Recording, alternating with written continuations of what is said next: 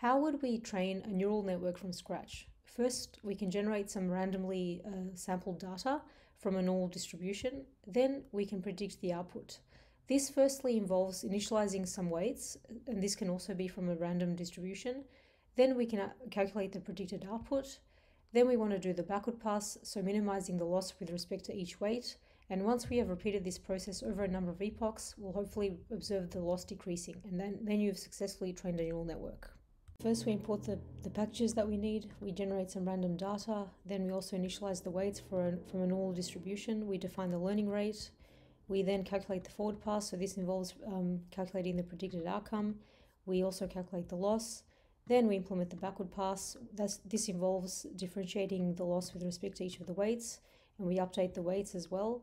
And then when you repeat the process over a number of epochs, you have successfully trained a neural network.